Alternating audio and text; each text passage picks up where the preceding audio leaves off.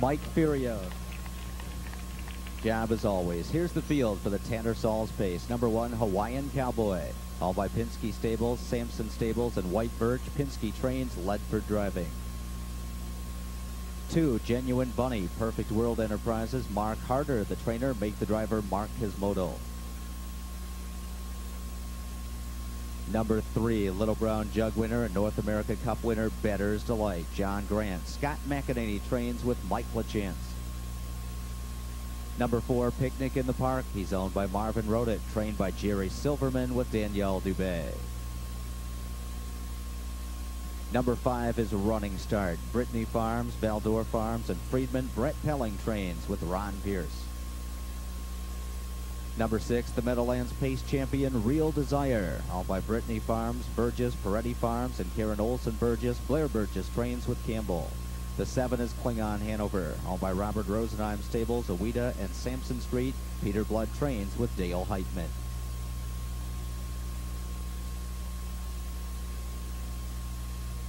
Number 8, Arlene and Jules Seagulls, Full of Fun. Trained by Jim Campbell with Dave Hawk. Also owned by the Seagulls and trained by Campbell is number 9, Bagel Beach Boy. Dave Miller drives Bagel Beach Boy. Number 10 is Quality of Life, owned by the Robert Rosenheim Stables, trained by Peter Blood with Jim Martinez. A 3rd starter for Arlene and Jules Siegel and trainer Jim Campbell is the 11, Lotsa Cloud. Luke Willett driving. Number 12 is Michael Dresser's Horse Laughter. Ron Henderson trains with Don Irvine Jr. And completing the Tattersalls pace field, number 13, Two-Pack. Two-Pack is owned by Sharp, Siegel, and Arnold, trained by Nat Barty. Chris Christoforou is in the sulky. So that's the field for the Tattersalls pace. Exacta, Trifecta, and Superfecta in 6 minutes.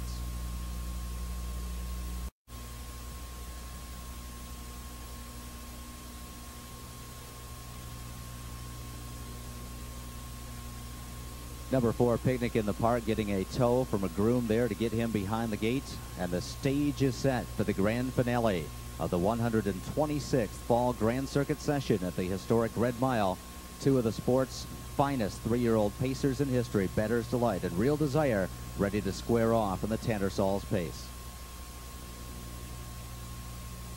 And they're off, and there goes Bettor's Delight, who's charging out for Lachance. Hawaiian Cowboy from the inside post, trying to protect it, and Dave Hawk is hustling Full of Fun into the action on the outside. So Bettor's Delight is between horses. Hawaiian Cowboy committed to the lead early, and Full of Fun is reined back, trying to drop in 3rd. Quality of Life on the inside 4th, keeping Full of Fun parked out there. Real Desire is on the outside, hoping for Full of Fun's cover, but Hawk is able to squeeze in, so Real Desire is first over in 4th position as they hit the quarter in 27 seconds flat, and Campbell will take a shot for the lead right now. Real Desire up on the outside, pacing strongly, and Bettor's Delight stings him a bit on the backstretch. They are rolling as they move toward the half-mile marker. It's Real Desire working hard to clear. Bettor's Delight not wanting to let him go, but now Real Desire crosses over, and these two have opened up on the rest of the field. Campbell taps the brakes, 52-3, an unbelievable half-mile time here, and Real Desire jams the brakes on, looking for a breather.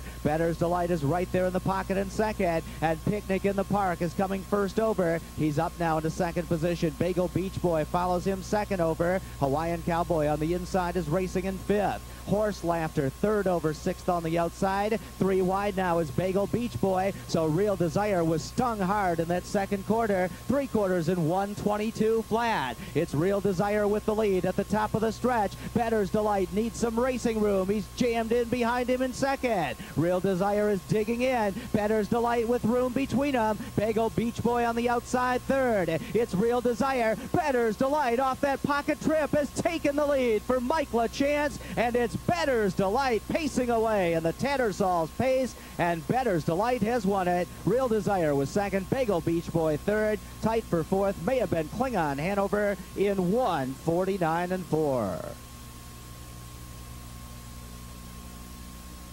Bettor's Delight and Real Desire have met 8 times now, and Bettor's Delight has won 7 of those confrontations, including today's Tattersalls pace. in 1:49 4/5. Bettor's Delight, fresh off his dynamic Little Brown Jug victory, scores for owner John Grand of Hornby, Ontario, trainer Scott McEnany, and driver Mike Lachance. Bettor's Delight, a Cam's Card Shark 3-year-old out of the Armbro Emerson mare Classic Wish, was bred in Maryland by the Winback Farms. That's the 9th win this year for Bettor's Delight, who scores in the grand finale of the 2001 Grand Circuit session at the Red Mile, taking the historic Tattersalls pace in 1:49 4.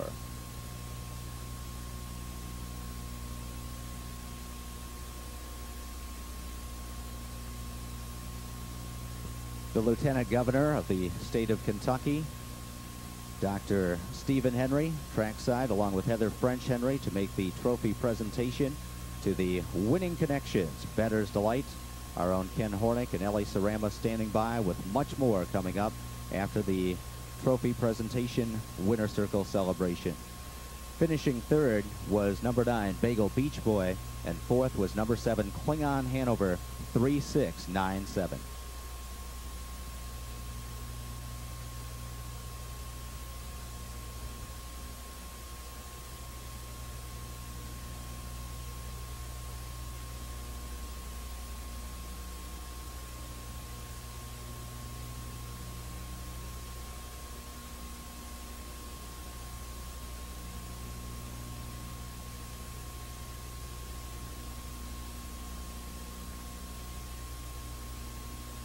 $149 4. Thanks, Sam. Well, a great effort here by Bettor's Delight, and a good drive by Mike Lachance. Mike, he had to be a little concerned once Real Desire cleared at the half.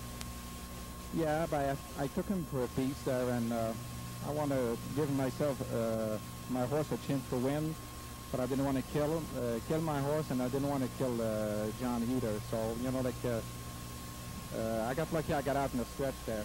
But when you have Real Desire in front of you, you've got a better shot to come out than when you have a long shot. So. I was just going to ask you that question. We've seen a couple horses get locked in the pocket here. That had to be on your mind at the top of the lane. Yeah, but it's just a chance that I have to take because the colt's going to race in the Breeders' Crown next week, and so I couldn't afford to brutalize him today. These two colts have been magnificent all season long, but Bettor's Delight seems to have the edge. Well, I don't know. It's hard to say. Maybe the other horse has maybe more speed than Bettor's Delight, but Bettor's Delight might be a little tougher. But they're two great colts, and it's a great competition every week. Great to have a season like this between those two colts. Mike, congratulations. Ken Hornick's going to catch up with the owner, Mr. Scott Grant. McEnany. Scott, quite a career year for you this year. The Jug, the North American Cup, now the Tattersalls, and it'd be great to wrap it up with the Breeders' Crown victory, wouldn't it? Oh yeah, I wouldn't. You know, it's just been a great year, and even last year with this horse, he's just a great horse. Now, what did you think coming in today? I kind of predicted you'd be leaving. John would probably have to come out. Was that what you thought, or what were you thinking when they went behind the gate? Yeah, I thought John would have to leave in there. There's too many, you know, horses in there that could get in his road. So, you know, it worked out good for us.